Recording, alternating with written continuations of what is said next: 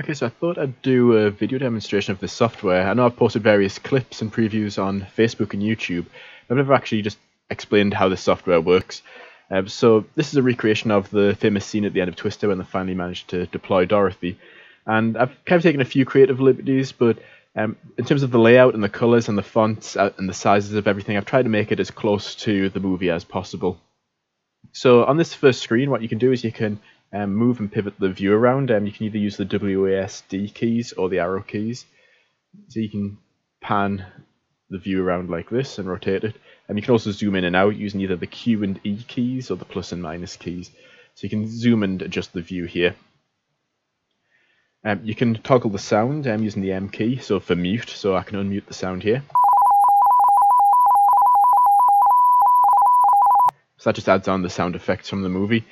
And then what you can do is generate different sized tornadoes. So by simply hitting the F key, so if you hit F1, this tornado will start to change shape and it'll eventually shrink down to the size of an F1 tornado.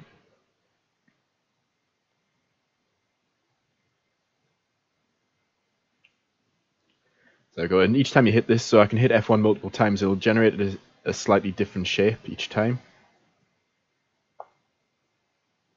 And you can see the funnel's getting thinner there. You can also hit the C key, and that will make the funnel curve. You can see here we start to get more of an elephant trunk shape, just like the first tornado in the movie. You can then uncurve it by pressing C again, and it'll go back to more of the stovepipe or rope shape. So that's F1, you can hit, then I'll hit F5 again. You can also hit F2 through F4 as well, and it'll start to increase in size until you've got an F5 sized funnel again. Yeah, I know the size isn't directly correlated to the strength of the tornado, but for the sake of this visualization, I just thought that's the easiest way of doing things. So this is the main view. On this view, what you can also do is click this filter button, and that brings up this screen. So this allows you to tune the performance. So what this does is it changes how often a new sensor is created. I've got it set to 0, so the PC is just going to generate as many as it can. But if your computer's struggling, you can set a new value, so say 0.2, and you'll get fewer sensors. So if your system's struggling, you can adjust these values. I'd recommend 0 to maybe 0.05. Then each time it creates a new sphere, it's going to create anywhere between 4 and 7. Again, you can adjust those values to your system's performance. And you've got here a frame rate counter, so I'm getting a constant 59 frames a second, 60 frames a second. So you can change this. So if you wanted 2,000 spheres, you can do that. You'll have more dense of a visualization, or if your PC's struggling with that, set it down to 200. But if you do decrease the number of spheres, you see the kind of getting these intermittent bursts of sensors. So if you do decrease the number of spheres, you probably want to increase the frequency. So let's say to 0.1. But I think the default settings should work for most PCs. So once you've done that, you can close the panel. So this is just to tune it to whatever your system. So if you want to recreate this on an old laptop, it may well struggle to do this visualization. So that's everything on this page. The next is the data views page. So you can just click the data view. This is a 3D render screen. It blinks whichever screen you're on, so I can switch to data views. And this shows you the side elevation and top-down view of the tornado. Again, you can hit the F keys and the C key, and it'll curve and change the size of the tornado. So I could hit F3 here, and it'll start to shrink.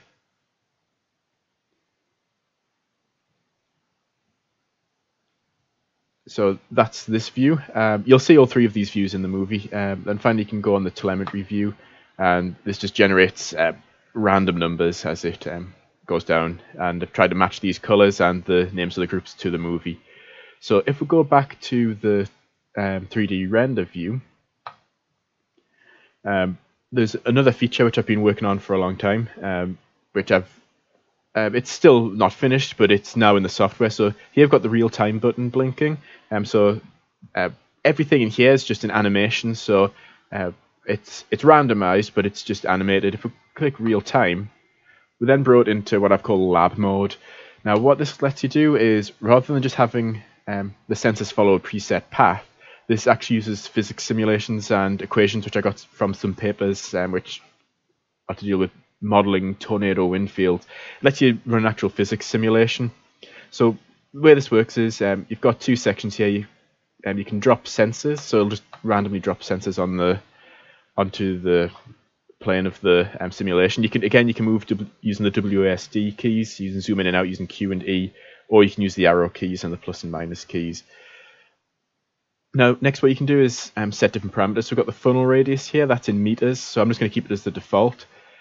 You can set the radial wind speed. So this is the speed of the wind moving towards the center of the funnel. And I've added these icons just to remind you what these are. So this is the speed of the wind of objects getting sucked towards the funnel. You can then set the circumferential velocity. So this is the speed that things are rotating around the funnel. And then the vertical velocity. So how strong is the wind going in the vertical direction. Then got what I've called the suck zone altitude. This is just the altitude above ground where the suction from the tornado is strongest. I've defaulted it to 1 meter. I think any other values tend to not work too well, but feel free to experiment with that.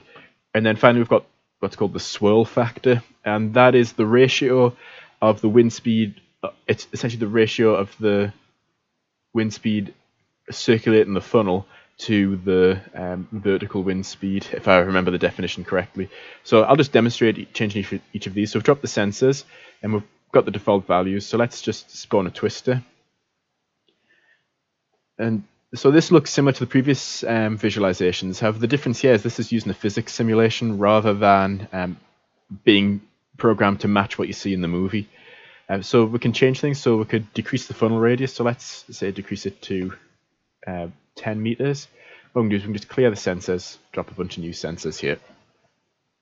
And you can see you've got the wind speed. So this is this takes each of these into account and calculates the wind speed and gives you an F and EF rating, and as well as the CAPE value.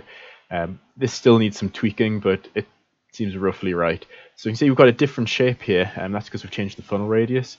We can then change the swirl factor. So let's change it to 2. And as you can see, it's rotating twice as fast now, or we could change this to something like, say, 0.5, and that's just, sometimes when you change the parameters, sometimes you just want to clear the sensors and drop them again, just because you'll get something different. So you can see as you change each of these parameters, you get a different sized and shaped funnel. So if I set the swirl factor back to 1, the funnel starts to widen. I can maybe turn this into a drill bit, so let's, instead of having 45-mile-an-hour winds, let's say it's rotating at 200 miles an hour, and let's say we've got 150-mile-an-hour winds feeding into it. So let's just clear the sensors and drop them again. So you see you've got very violent rotation here. We've got an F4/EF5. As you can see here, the circulation is so violent, the sensors are kind of staying at the same height. There's not, the wind speed's much stronger rotating around than it is blowing vertically, which is why they're kind of spinning out into this band here. So I could increase this as well. So let's set this to 120. And I've got an F5 rated tornado. So you can experiment with this to get different types of visualizations. I could maybe decrease that if I want the vertical wind speed to have more of an effect. So this is kind of simulating if you did drop a big barrel of sensors, what path would that actually follow? And it's going to be different depending on how you adjust these parameters. So let me just clear that and set these back to the default. So the default was 20 meters, and each of these was set to 45 miles per hour. So what I've also been working on is you can generate a random city. So you can choose a building material. So balsa wood, aspen wood, oak, brick, concrete, or steel. So let's just start with the weakest balsa wood. Then you've got the anchor strength. So this is each of the buildings are randomly generated out of multiple blocks, and this is essentially the strength. How strongly are these blocks anchored to each other? So let's just set something around here. So you hit spawn city, and you get a randomly spawned city, and you see the tornadoes still spawn. So this is an F0, and this is showing what would happen to these buildings if they're built out of balsa wood. And this is just an estimation, but you can see that each of the materials behaves differently. So what I can do is just unspawn the twister and clear the city. You can also shift click, so if you want to create your own city, hold shift and click and it'll generate a building wherever you click. The range of heights for creating individual buildings is higher than generating the city. So we've got a bunch of, I guess you can think of them as skyscrapers here. And again, maybe make it a bit more violent this time. So let's set each of these to 90 miles an hour. Maybe set the funnel radius to 30. So we've got an F2, EF3, and then when we spawn the twister, let's zoom out a bit. You can see the buildings will start to get torn into segments. So we can do the same thing again. So let's unspawn the twister, clear the city. So we can do something, let's say brick buildings, and let's set the anchor strength to very strong for that. Let's do the same thing again. So I'll spawn the twister again in F2, EF3. So you see there's a lot of damage for the balsa wood buildings, and for brick there is still some damage, but it's not quite as violent as we had with the balsa wood. So just as a direct comparison, let's change from this back to balsa wood. You can see the buildings are like instantly torn apart here, whereas with brick it was more slow and gradual, the pieces weren't thrown as far. See, things get torn off in segments, and what we can do is clear the city, and if we set the anchor strength to 0, every block will just be torn apart individually. You'll have a lot more pieces of debris. So I'll just demonstrate a few more things here. So let's unspawn that, clear the city. Let's say steel buildings with the strongest anchor strength. So again, in F2, start to tear panels of roof off. You gotta bear in mind this bit here is like right in the very center of the funnel. So it damages that building, but everything else seems to be unscathed. So then let's say oak, maybe set it down here. See the roofs start to get ripped off and everything gets ripped apart. So this just allows you to essentially experiment with different setups. You can build different cities, different size tornadoes, and set different wind speeds and just see what happens.